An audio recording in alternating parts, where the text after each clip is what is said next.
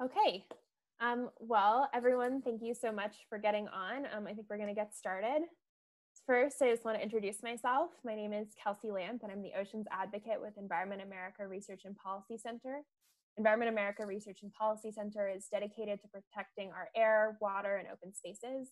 We investigate problems, craft solutions, educate the public and decision makers, and help the public make their voices heard in local, state, and national debates over the quality of our environment and our lives.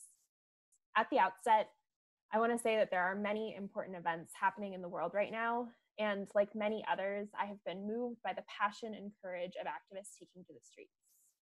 With that said, the threats facing our ocean are still pressing, and so I wanted to take a second here at the beginning to thank everyone for joining us today to hear about our oceans and what we can do to protect them. I hope today's discussion will give you a better understanding of the threats facing our ocean and how we can act to protect our ocean for generations to come. So a little background on me. As a child, I loved trips to the ocean. Growing up in Nevada, the salty breeze of the ocean was an amazing contrast to the dry and dusty nature I saw day to day. The beaches I visited on our family vacations were full of wonder and mystery, from anemones and starfish we saw in tide pools, to the sand dollars we found on the beach and the seals we saw bobbing in the distance. I always have marveled at the life under our sea. Unfortunately, that world of wonder today faces threats that could change our oceans forever.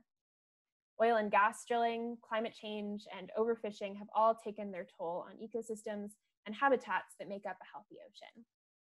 Today, we'll talk about some of those threats, but focus mostly on one of the tools we have to help protect and maintain healthy oceans: marine protected areas. These sanctuaries in our oceans are like national parks on land. They preserve habitats and wildlife, and if used properly, can help build resilience in the global ocean. That's why we'll also be talking about the ideas that we need to set a bold target to protect more of our oceans. We'll learn about the global movement to protect 30% of our oceans and talk about what that might mean here in the US. We'll hear how communities can participate in designating marine protected areas, and we'll hear about one of the US's most magnificent marine protected areas, Papahanaumokuakea Marine National Monument.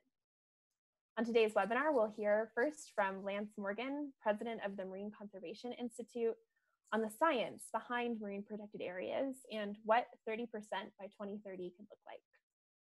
Then we'll hear Tiree Holm, a strategic planner who's worked in conservation for over 30 years, talk about the marine protected areas initiatives she's worked on around the Pacific and how communities can make an impact on designations.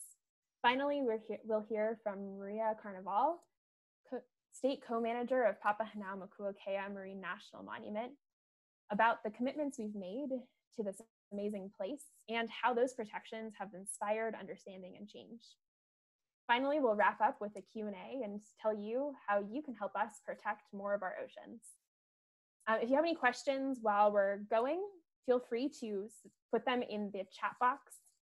We'll answer questions at the end and have an opportunity to ask all of your questions to these experts. So I want to hand it over to Lance Morgan, who will kick us off with the science behind marine protected areas and a little bit more of a global perspective. Lance, if you want to unmute yourself.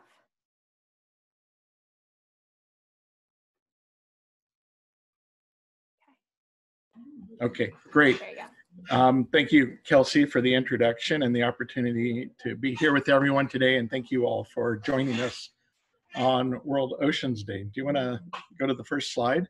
I have been with Marine Conservation Institute for the last 20 years of my career. A lot of that work focused on answering the question of why do we need MPAs, and then helping to advocate for MPAs around the world. About 10 years ago, a little bit less than 10 years ago, I became president of the organization and now lead our work. But we were one of those advocates for Papahanaumokuakea in the day, and I'm really pleased to be here on the panel today with everyone to hear more about that really spectacular area. Next slide, please. So I think if you've been paying attention, the sad news is you'll know that we are not only in a biodiversity and climate crisis, but with our kind of recognition of COVID and our relationship to nature, we have this other newer crisis, nature crisis. And so we really do need to find a way to respect nature much more as we move forward. Next slide. We all are aware of many of the benefits we get from oceans, from food and livelihoods to coastal protection to now increasingly blue carbon, things like mangroves, et cetera. And the fact that, you know, a healthy ocean really is fundamental to a healthy planet and really does provide us many of these benefits, both at local levels to global levels, that we need for the planet to be habitable. Next slide. Unfortunately, we've done our best to take marine life out of the oceans, and probably too much ocean out of the oceans. Too much, excuse me, fish out of the oceans for too long. And we really need to think about how do we rebuild these populations. So marine protected areas are one strategy for rebuilding populations. Next. Unfortunately, it isn't always just the things we're targeting. We all know about bycatch and the things we waste in the process of fishing. Next slide.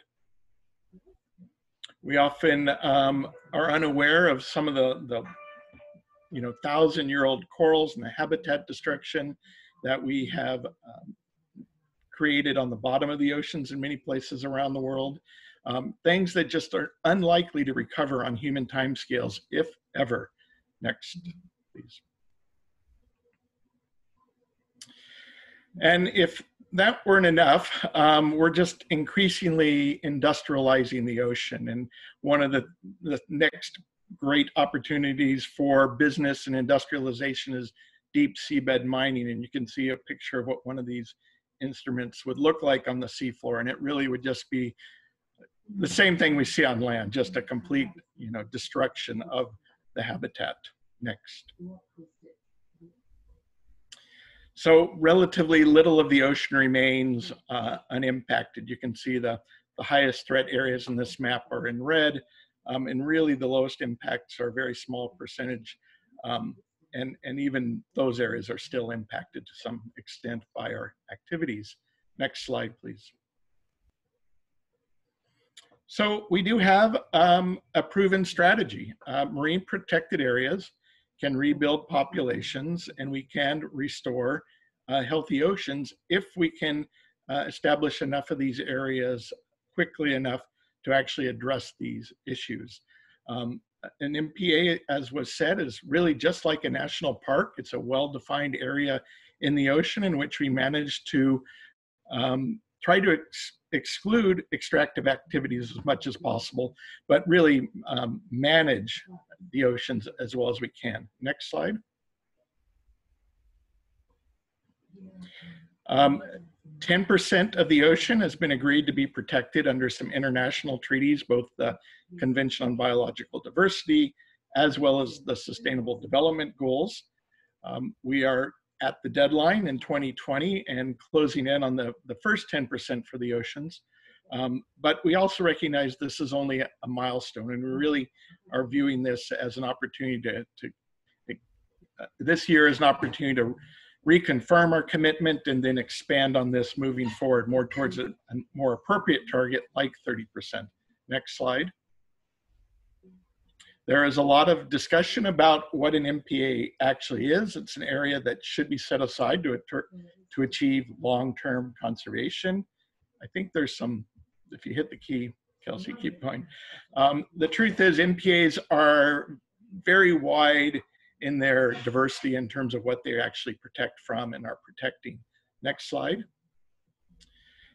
We might think of it very simply as a boundary in which we don't fish and don't extract different things on one side and where we allow them to thrive on the other side. Next slide. But we often know that it actually runs a complete gamut from very little activity allowed to quite a bit of activity allowed. And this has a really big significance because as you allow more activities, you don't get necessarily the same conservation benefits. So while we think that an MPA could be a zone set aside for marine life and have some benefits, if we allow too much activity, we may not get all the benefits that we are hoping from. Next slide. We, as the marine science community, have spent a lot of time trying to figure out what the variations are across these boundaries. And so you'll often hear a lot of discussion of what fully protected marine reserves are, or the benefits that come from those. Things like spillover, larvae and adults that can move from the reserve and help rebuild populations outside. You might think about these as insurance areas, where if we make bad mistakes somewhere else, these populations can come and restore. There's a lot of arguments for this. One of the most important, next slide please, is that the fish that grow bigger in reserves when they're not caught actually become much more fertile and can deliver an awful lot more larvae to the surrounding areas. So you'll often hear about these really old fish. Well, while that's important, why that is important is that fish don't have kind of a linear increase in their egg output. They have an exponential increase. So even a fish that's just a little bit bigger can produce many, many times the amount of larvae. And that's one of the benefits of not being fished. Okay, next slide. So this also is sometimes confusing because we often will talk about marine protected areas when we mean marine managed areas. So here's a picture of the US. And these are all the zones in which some sort of fishery management regulation might be in place. Next slide. But these are all the places where no fishing is allowed, or no extraction, excuse me, when you kind of really think of it holistically. So you might only see a few small blue dots along the coastline, because really less than 1% of our waters are on the continental scale are in these types of zones. Next slide.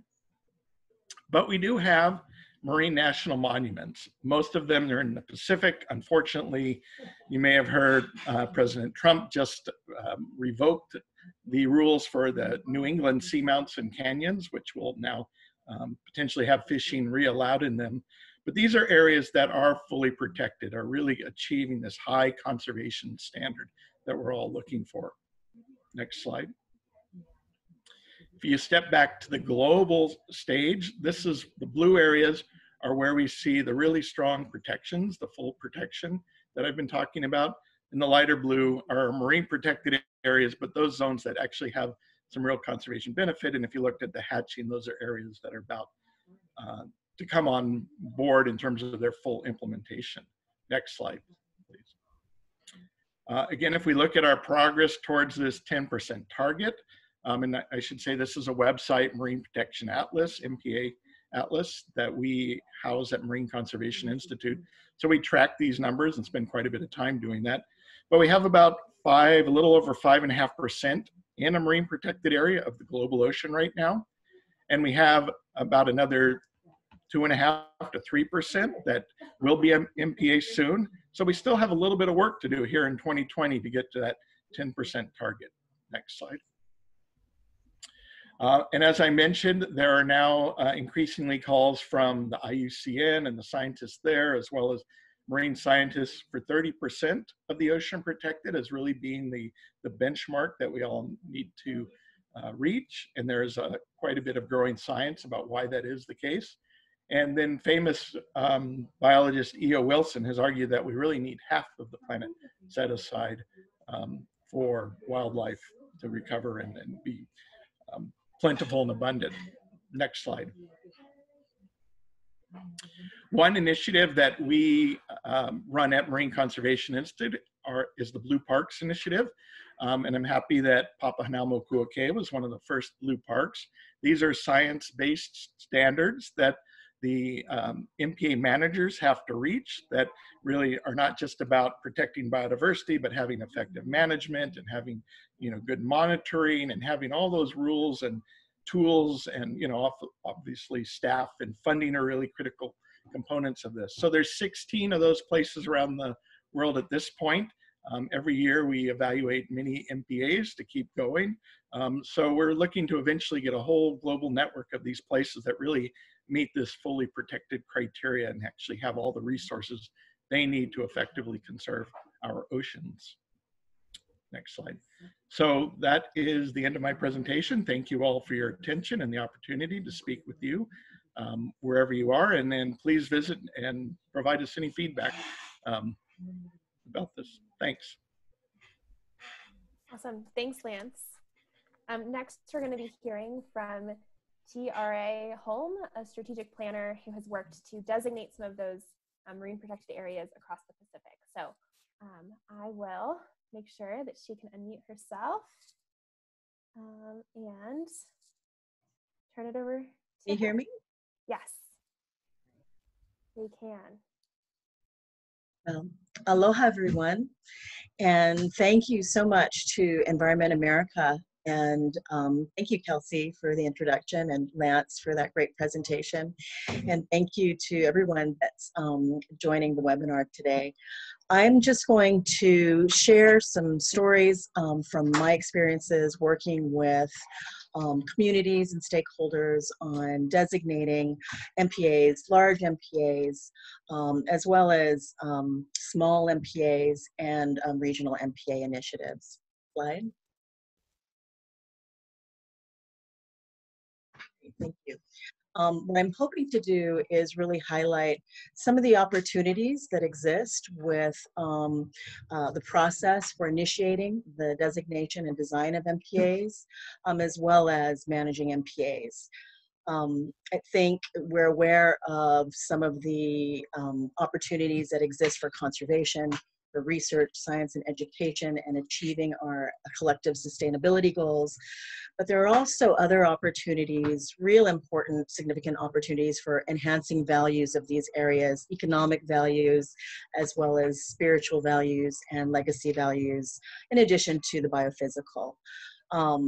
For example, just bringing together diverse stakeholders and groups to identify collective aspirations.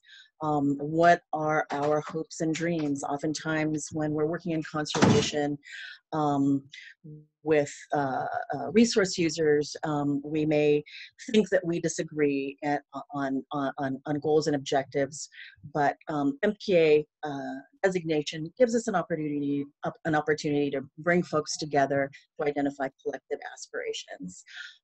Also, there are opportunities to inspire stakeholders from diverse sectors to take action to support marine conservation and conservation in general. There are opportunities for creating space for diverse groups to collaborate and really learn from one another, not only about conservation aspirations, but aspirations in general. In the Pacific, particularly in Polynesia, we have a concept, this concept of mana, which is, it's sort of your spiritual influence, your strength. And I like to think that there is mana in the work that we are doing collectively to design, designate, and effectively manage MPAs. Slide. There's a concept that the Fijians use. They call it one salt water. And this concept really speaks to the idea that there really is one ocean. And this ocean links all of us. And it's reflected in a Hawaiian proverb that was shared with me by a colleague, Kalani Kiocho, who is a Native Hawaiian specialist for Papahanaumokuakea.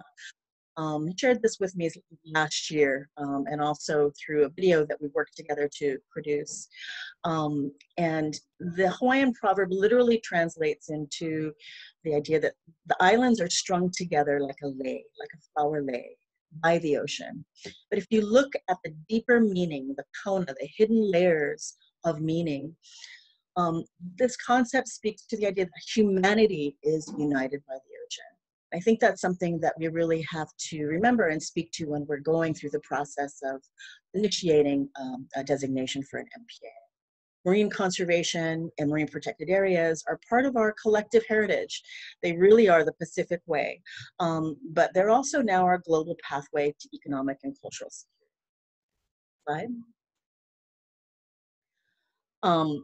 I'm going to share some stories from a few different examples or case studies of MPAs, MPA networks. One is a very small MPA called the Narmas Marine Conservation Area. And then I'll speak to a couple of species-specific national sanctuaries that were established. And I will also talk about a national marine sanctuary that was initiated. And then I'll talk about a regional initiative that was launched in 2006 to support 30% effectively conserving 30% of near-shore marine areas. And this initiative was called the Micronesia Challenge, and it was inspired by Fiji. So you'll notice most of my experience has been in the Pacific, in particular Palau and Micronesia. So those are the stories that I'm going to share. Slide. So the Narmas Conservation Area is located in Palau, and it was established in 1998, really by the community through state legislation and traditional law. In Palau, traditional conservation law is referred to as BUL. BUL is a moratorium on certain activities within a specific area or on activities to use a particular resource or species. This is a very small conservation area. It's only just over 3 square kilometers of seagrass, mangrove, and patch reef. But it also includes the nation's richest sea cucumber population. As I mentioned, it was really designed, designated, and managed by the primary stakeholders, which in this case were the community, state, and the traditional leaders, with support from the conservation community, both at the national level, as well as national and international NGOs. The primary motivations for designating and managing this conservation are the economic values, including the subsistence values. And I think it's important to note here, because people go, why sea cucumbers? Sea cucumbers, a lot of people don't know, in the Pacific, are the 3rd most valuable fisheries resource, following tuna and pearls. So it is a very important marine resource for Pacific. It was also designated because of the cultural value of the site, the spiritual value, as well as the biophysical values. And the community saw opportunities for aspirational livelihoods. And what I mean by that is they saw it as an opportunity to create a platform for conservation careers to develop it within their community. Slide. Then we have the example of the Palau National Shark Sanctuary. The Palau National Shark Sanctuary was established in 2009 through presidential executive order. It was announced at the UN General Assembly that year, and it was later supported through national legislation. It was the world's first national shark sanctuary, and it prohibited all commercial shark fishing and finning within the nation's EEZ. This covered an area of 600,000 square kilometers or 230,000 square miles of ocean, about the size of France. It was designed, designated, and managed by the primary stakeholders, which in that case was the national government in collaboration with the state, and also with support, technical and financial support from bilateral and multilateral partners, along with local, national, and international NGOs. The primary motivations for designating and managing that sanctuary were the economic values of sharks to the nation's leading industry, which was marine tourism, specifically dive tourism. Economic value of sharks in Palau at that time, for particularly sharks that frequent popular dive sites, was approximately $1.9 million per individual. So once we did that economic analysis and were able to communicate that to stakeholders, communities, we really saw the importance of establishing this area.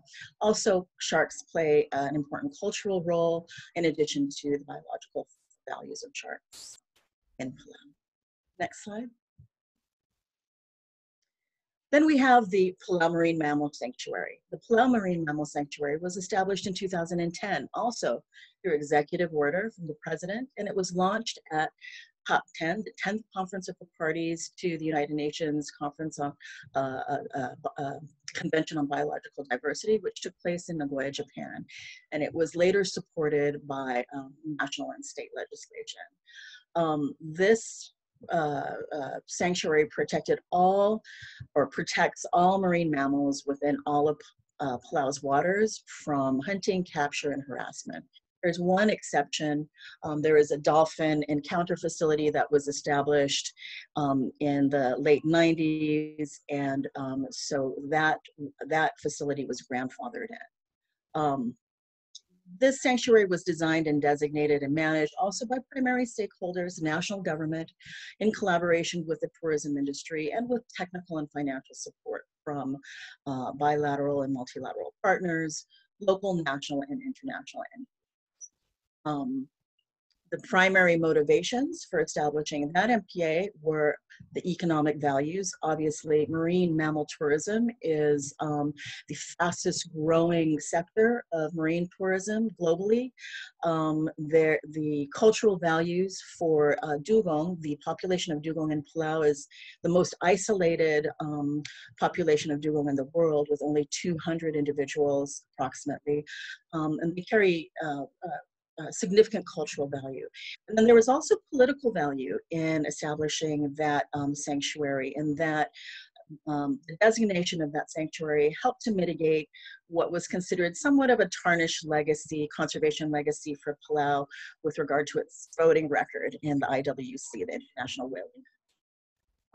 There were also considerable legacy values that were discussed at length, as well as the biological values. And for those of you, I think you all know what legacy values are, but it's just really the idea that we want our children and our grandchildren to also live in a world where they can experience these species. Slide. Then we have the Palau Natural Marine Sanctuary. This was quite a significant undertaking. This was a sanctuary that was envisioned by the president of Palau and was announced in 2013 during a visit from Prince Albert of Monaco. The enabling legislation was passed in 2015, and that legislation went into full effect in Palau just this past January. It prohibits all commercial fishing and mining activities in about 80% of Palau's national waters. It was also designated and managed, I would say, by primary stakeholders and national government in collaboration with states and fisheries and tourism. And that sanctuary has also gotten a lot of support, technical and financial support, from bilateral and multilateral partners, as well as local, national, and international entities. This National Marine Sanctuary, by the way, rolled up the Palau Shark Sanctuary and the Marine Mammal Sanctuary into one legislative piece. The primary motives for the establishment of this sanctuary were the conservation, because significant conservation values, the economic values, and I think for the most part, especially for communities in Palau, and I would say even with our global partners, the legacy values that were associated with that site. Slide. So I'm going to talk a little bit about the Micronesia Challenge as well. The Micronesia Challenge was an initiative. It's not an MPA, but it was an initiative that was launched at the 8th Conference of the Parties to the UN Convention on Biological Diversity in Curitiba, Brazil in 2006. This is basically a shared commitment by all Micronesian countries and territories to effectively conserve at least 30% of nearshore and 20% of terrestrial resources. I really want to note, because this often gets lost when we discuss Micronesia Challenge and a variety of platforms, that originally the Micronesia Challenge was inspired by an earlier commitment made by Fiji, who also conserve 30% of their areas. And the springboard, the platform for that, was really as a result of community-based MPAs supported through the LMMA network, the Locally Managed Marine Network. And so these are a collective network of small MPAs that really provided that platform for Fiji to go, hey, you know, we think we can achieve 30% nearshore areas. And so we're going to throw down the. And so that inspired the Micronesia Challenge. Micronesia Challenge is linked to sustainable finance goals to support marine conservation. Sustainable finance mechanism was one of the most important initial goals and strategies for achieving what was envisioned for the Micronesia Challenge. This is managed through a regional mechanism, the Micronesia Conservation Trust, and in each country and territory establishes its own implementation mechanism. In Palau, the implementation mechanism to achieve its obligation to the Micronesia Challenge is the Palau Protected Areas Network. So just a few lessons that you know, I think are important to remember, or that resonate with me, and hopefully they might resonate with some of you. And that is that MPAs, small, medium, or large, they are all important. And I know that there is this, we are, you know, as a global community, striving towards achieving our 30% goals. And so we are really aiming for large scale marine protected area establishment. That's really important. But small MPAs are also very, very important. So size does matter, but don't forget, small MPAs can inspire the effective designation and management of the larger. I think it's important to, when you're thinking about designating an MPA, where you're looking at a site that needs MPA designation, to engage all primary stakeholders. And remember indigenous communities. I think that's really important, early rather than later. And in the process of engaging primary stakeholders, I think it's important to approach stakeholders with a spirit of respect and requesting advice and support, presenting the problem, the aspiration, looking to stakeholders and communities for advice and support, participation and leadership, as opposed to just kind of inviting them to the table. Kind of like if you're going to go into someone's home and you know, decide to throw a party, you don't just invite them to the party. You know, you have a conversation with them first to get things started. And it's really important, I think, early on as well, to invest financial and human resources in establishing and strengthening diverse partnerships, local, national, international, as well as across all sectors: industry, health, education, media, and finance. You're going to need all of that expertise with designating and managing. And I think finally, this is a concept that was introduced to me back in the 90s, and it's always stayed with me. And it's just to remember that, you know, in many ways, we're really managing ecosystems as opposed to ecosystems. You know, the ecosystems will do fine without us if we didn't exist. What we're really managing is human behavior. And so just keeping that in mind, and that, you know, bringing people to the table early on, approaching all stakeholders with respect is really a key component of successfully designating, designing, and effectively managing. Okay. Slide. And that's it. Mahalo nui loa, masulam, and thank you.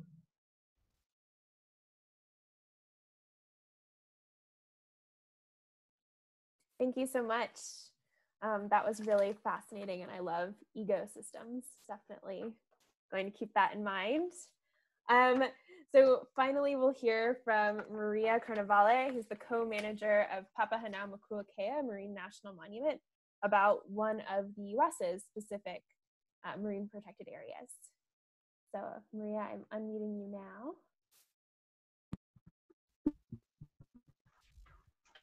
Hi. Can everyone hear me okay? You're a little broken up, actually, Maria. Thanks so much. Oh, let's get real close. Is that okay? Yes. Mm-hmm. Perfect.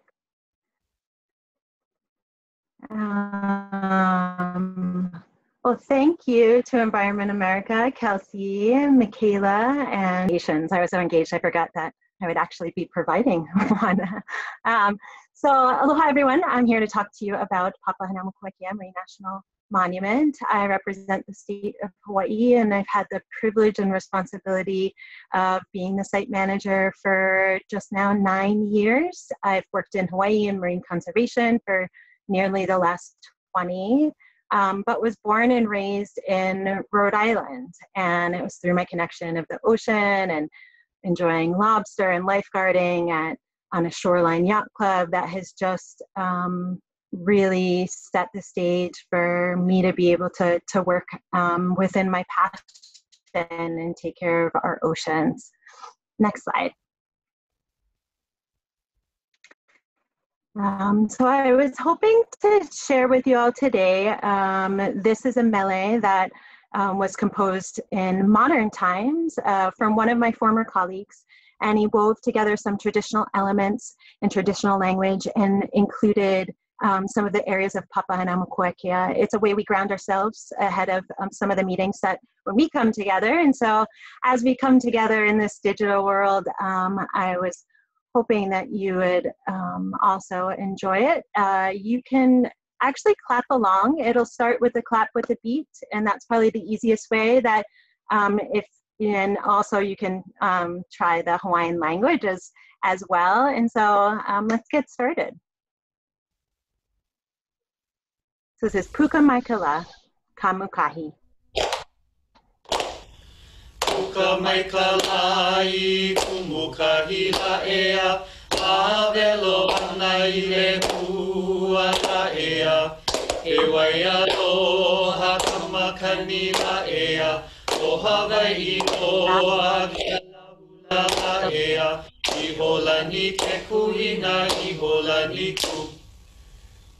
Yeah, thank you. So, so it actually took us from the Big Island, and we caught the winds of Nihoa, and we went all the way up the island chain to Holani Ku, which is the last atoll, also known as Kuri Atoll, and we'll see it on a map on the next slide. Next slide.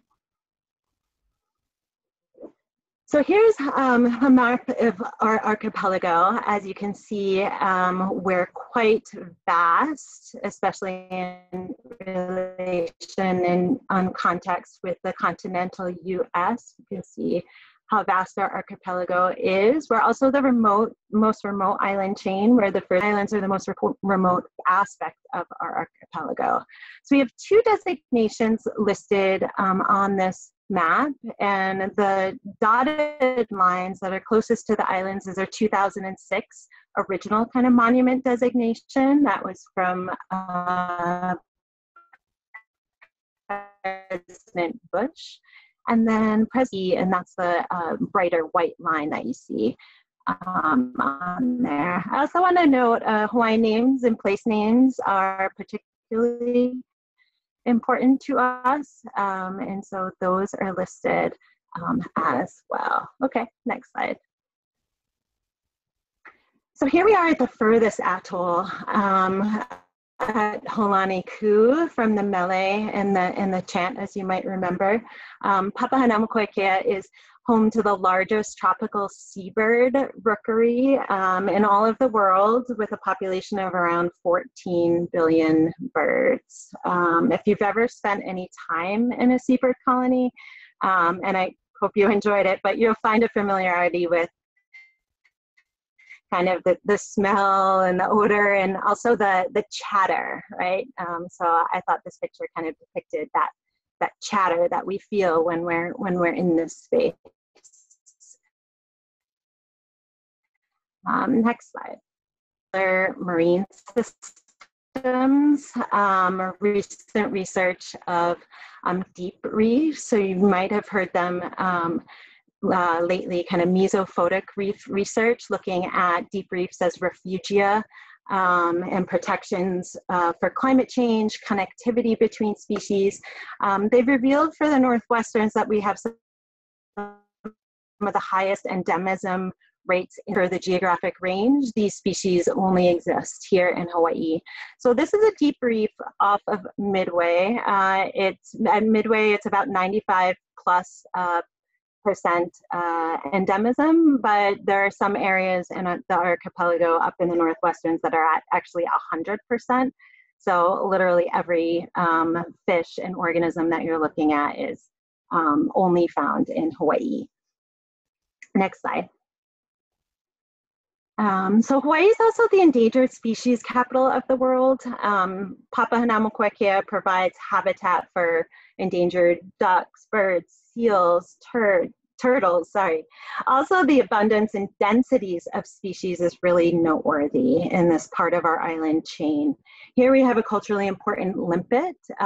This is opihi, and it's really common at the graduation table, at a luau, for weddings, and it's harvested here in the main Hawaiian Islands.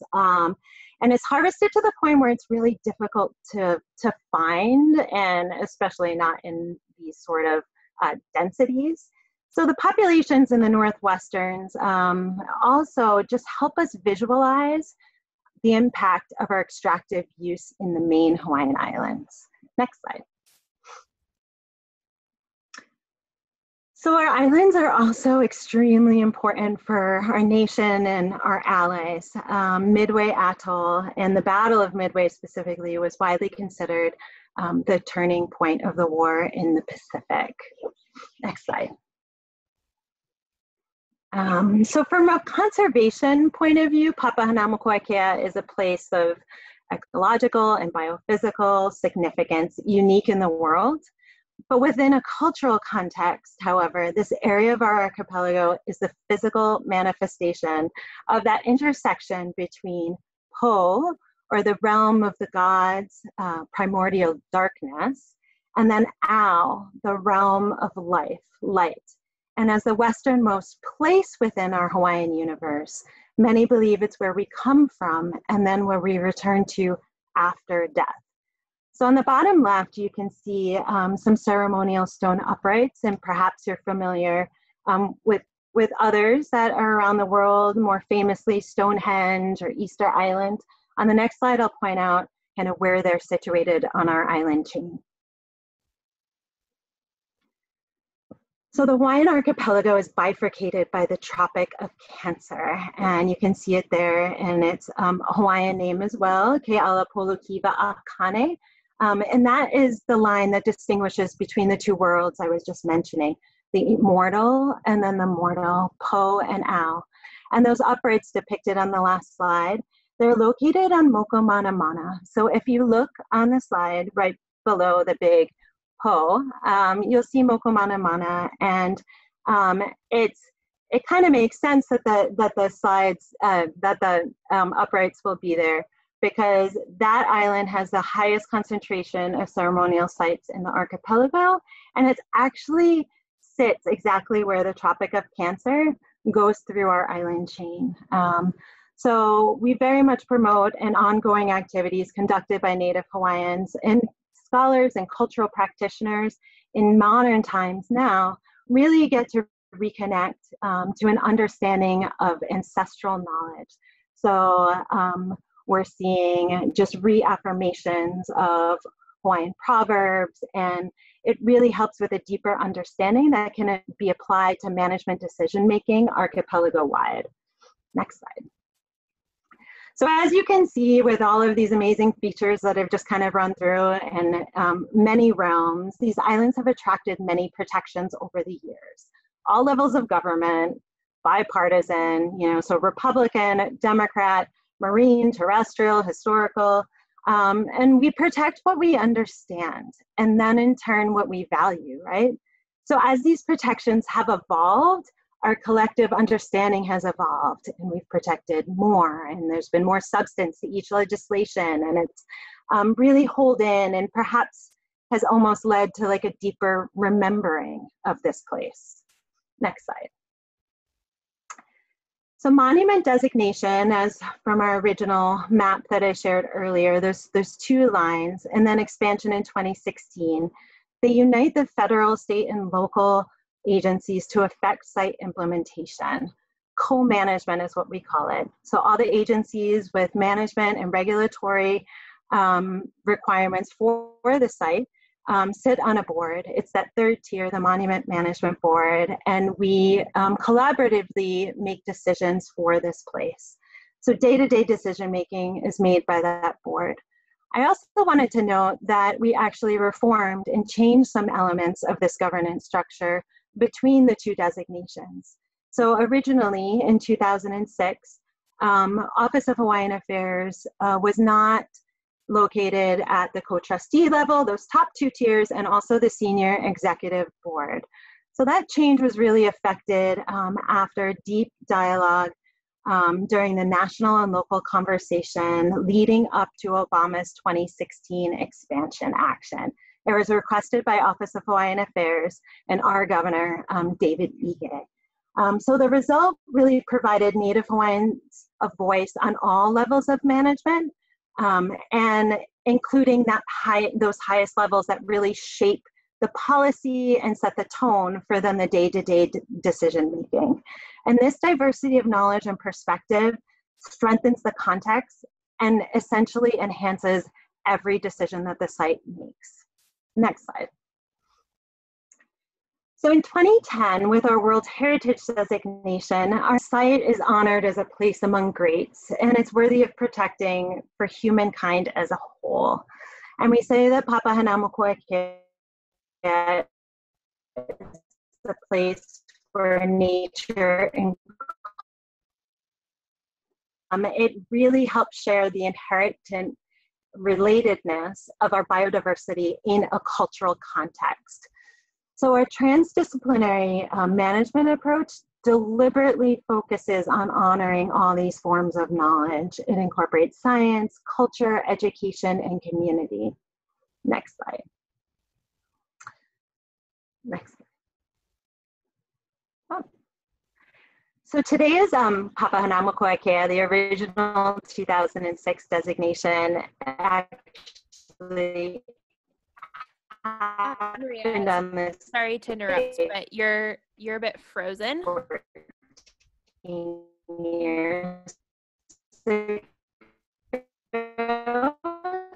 Sorry. Yeah, we can't. I'm sorry, it's everyone. our anniversary, and I've been. Oh. Sorry. Yeah, you were really broken up there for a minute or so. So if you just want to start, we heard that it's the 2006 it was designated. Mm-hmm. Yeah, so today is the 14th anniversary of that designation, and I've been reflecting a lot on the meaning of designations and the impact that they've had for our place.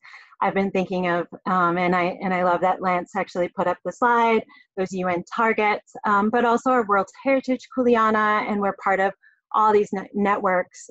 So Marine World Heritage, large scale MPAs, and then our own Kuleana to our own local place ourselves. So what does it mean when we as a community, local, national, global, enter a conversation and then decide to affirm values towards a particular place and our oceans globally? Next slide.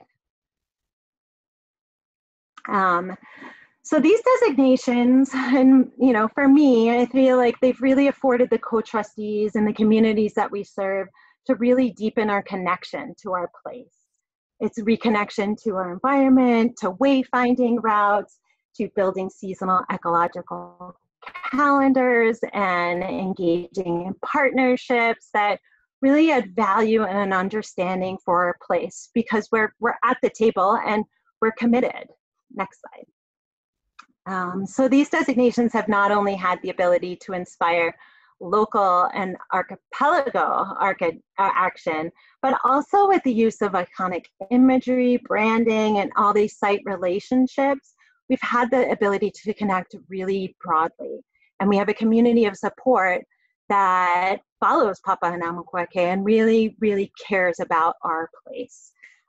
we've been able to showcase the models of our work and stories from our site much broadly. Next slide.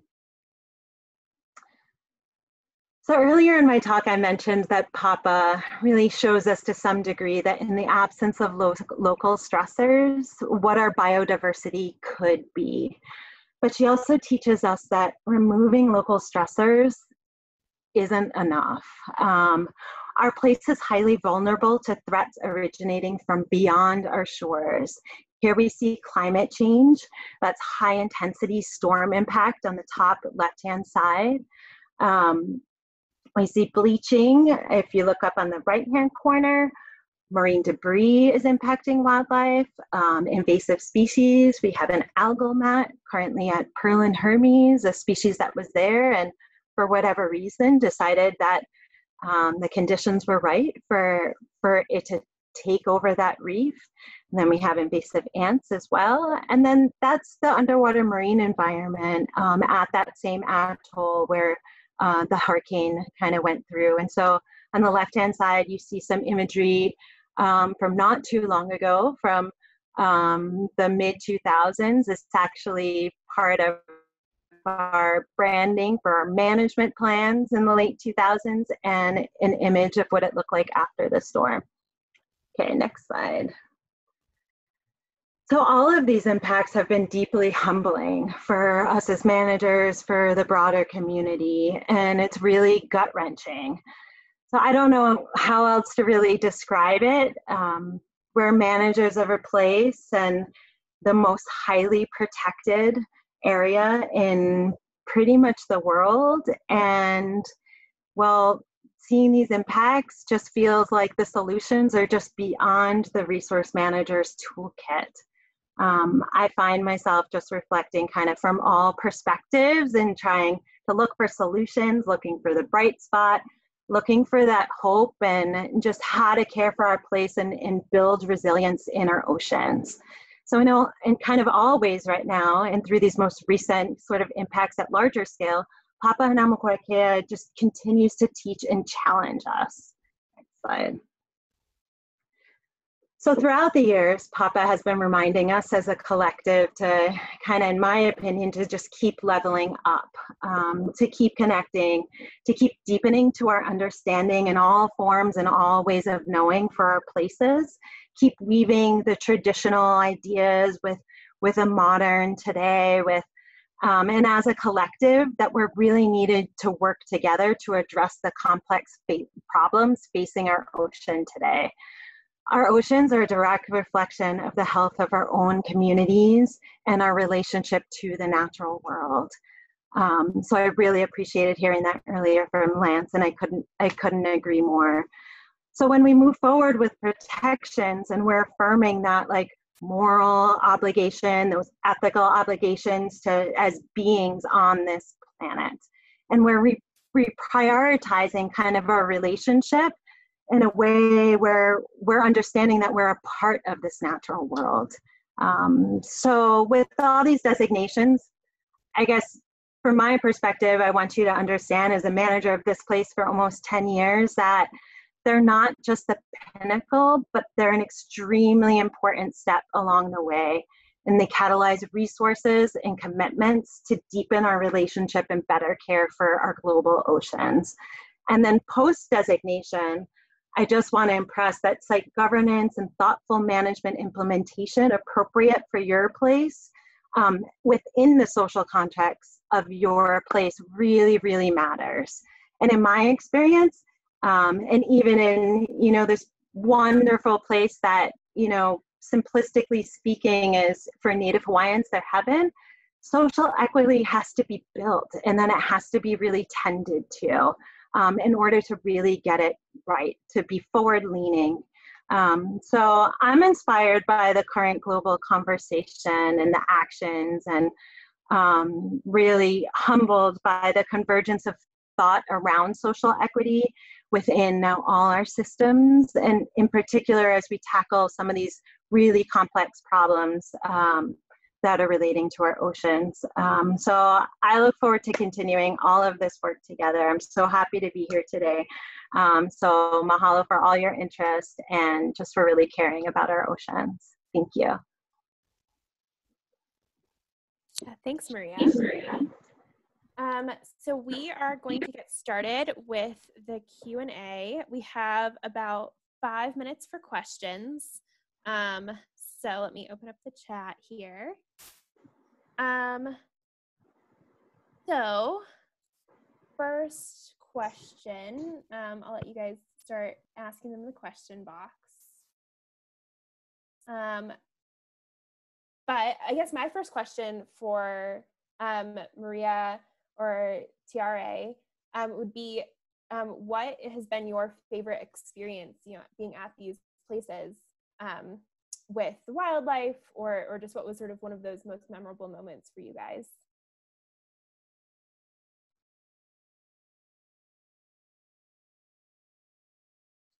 I have to unmute you. I'll unmute you both.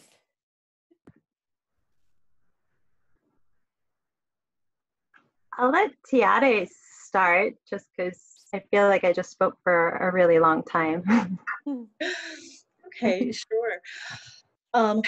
Gosh, that is such a tough question because there are just so many. How do you pick one? But I think, I would say in general, the experience that I've personally had, I haven't been to Papahanaumokuakea.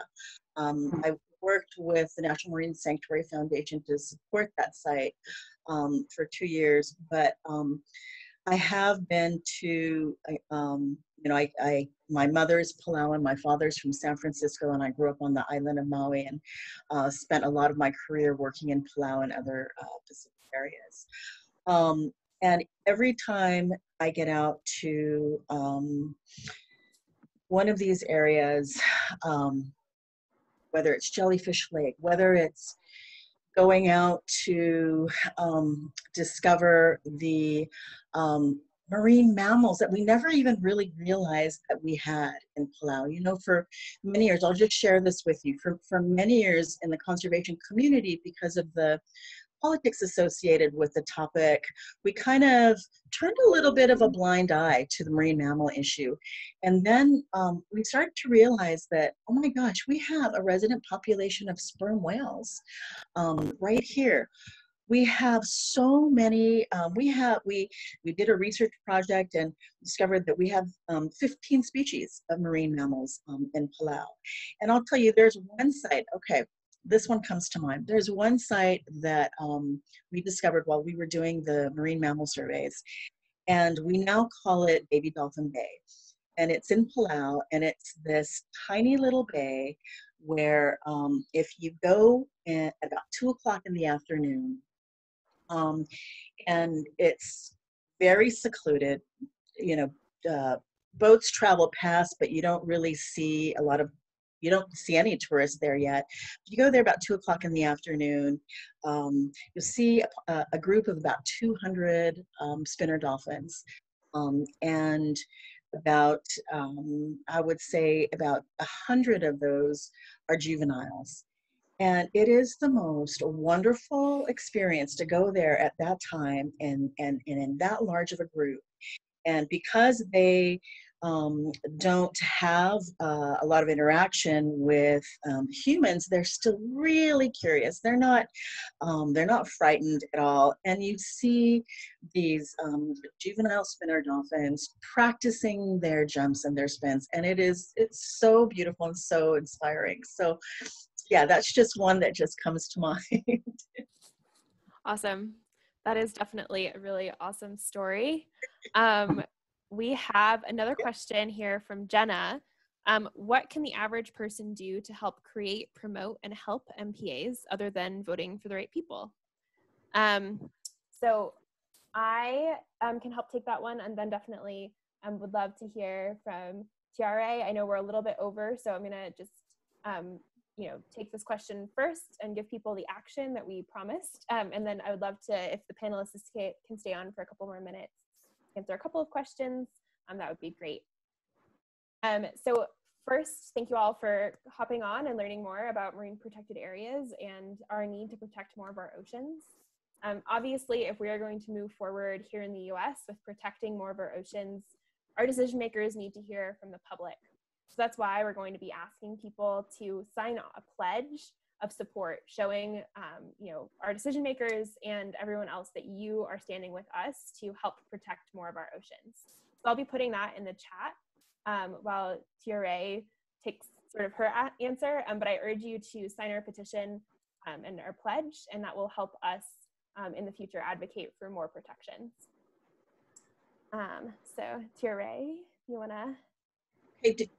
Okay, would you like me to answer it, or did you want to take this one, Maria? Or since I answered the last one, I'm happy. Sure.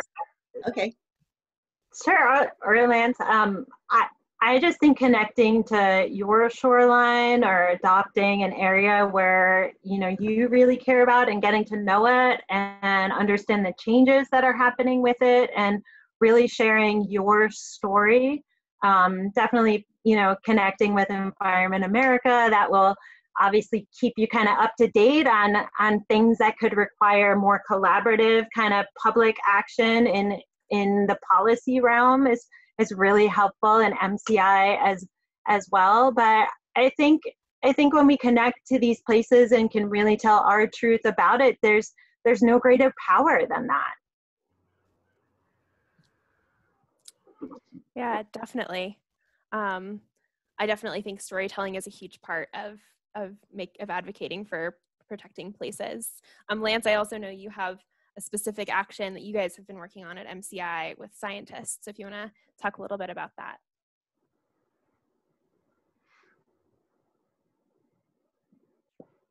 Oh, I have to unmute you. Sorry about that. Yeah, we have often worked with the science community to help them have their voices heard in these conversations and have scientist letters. But I also would say that whether it's Environment America or ourselves, there are a number of petitions that are out there right now, especially for the New England Seamounts and Canyons, one done through the National Ocean Protection Coalition. We've also been advocating for protection for the seamounts off California. So you can look for a petition there and take a Sea Mountaineer pledge, which really is like a wilderness pledge, right? We're gonna tread lightly on the ocean and work to help protect. But I think at the end of the day, the initial comment, get in touch with your elected officials and tell them that you value the ocean and is the biggest step you really can make. And there's a lot of national legislation out there right now, and you could certainly weigh in throughout the United States on that. Yeah, definitely. And then the final question that I think we'll talk about here is, we got a question about the Northeast Canyons and Seamounts Marine National Monument and how people can take action to protect that place. Definitely, we have a petition that we can send around after this event from Environment America, and I know that MCI and others have been organizing around this issue as well. So definitely signing those petitions is a great first step.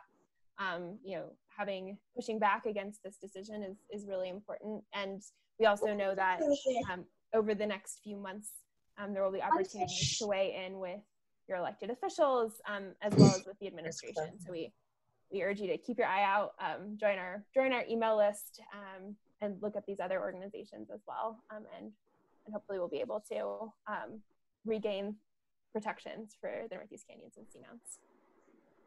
I would also say, if I could just add really quickly, visiting your coast and ocean and, demonstrating that you value it and support the local communities there is probably the most important thing you can really do.